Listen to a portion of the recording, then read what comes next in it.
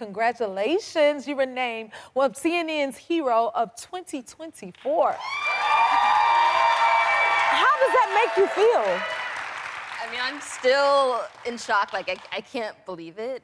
I never expected to get that kind of recognition. I just started off wanting girls to know their power, to know what they're capable of, and I ended up doing it through this untraditional, sort of unusual method of combining dance and STEM, and so I received a lot of like skepticism and doubt at the beginning.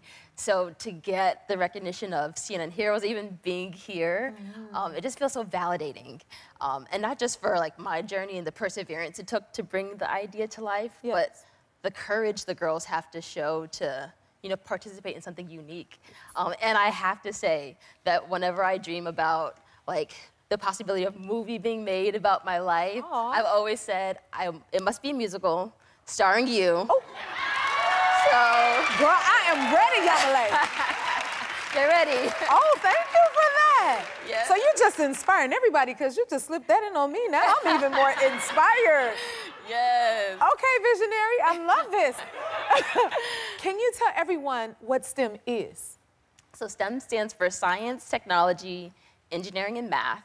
And what we see is that women, especially women of color, are severely underrepresented in STEM. And one of the reasons why is from a young age, even as young as 8 years old, girls start to believe that they can't do math. They're not a math person or a science person. And unfortunately, there's these messages that they get where they believe that. It could be people around them, or the scientist that's played in a movie, or the toys that they get. But they start to hear and internalize this message that girls don't do stuff. It's something that boys do. And the good thing is that we can change that narrative. And you are changing that narrative. Wow. How did you get into engineering as a kid and dance and see them coming together? Well, my parents were a huge influence in my life. They came here to this country from Haiti when they were teenagers. And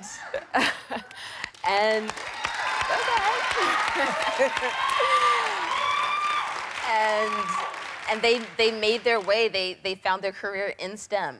My father in particular, he became a mechanical engineer, and I've always really admired him, and I just loved how much he loved being an engineer. And also, from a young age, I was obsessed with dance. Like, I would be dancing all over the house. I was at the dance studio 6 days a week, and just found, like, That's you. That is me. And I just found my joy in dance. And so when I was starting to think about what to study in college, I was sort of felt like I had to choose between dance and engineering, and I decided to study engineering at MIT. And and also my older brother became an engineer. And so I think it's just proof that when you have the right exposure, the support around you, like anything is possible. You're showing that. And what are your hopes for STEM from dance? So we have a big, ambitious goal to reach 1 million girls in the next 10 years. Oh, wow. And the goal is big because the need is big. We know that we want women of color to be the leaders in technology. I love this. Oh my goodness. Yes. And so something we're doing is making sure that now teachers can be equipped with this approach. So teachers anywhere in the country can decide to host a STEM from Dance club, and we give them all the activities, instructions, the resources they need so that that spark can happen for girls all over the country through dance. I love it. I'm inspired. Plus, I have to say, I am studying you right now, so when I play you, I have my role down, okay? Yes. This is amazing. So for the young ladies who are watching and are inspired by everything you're saying, how do they get involved? We have so many opportunities. So we have, I know summer's around the corner, so we have camps all over the country. We also have one-day events. So there's options like that, and then also the clubs. So a girl can go to their teacher, their principal, and say they want a STEM from Dance club to happen at their school, and we'll give the teacher everything that they need so that, again, this can happen everywhere. We want it to happen everywhere.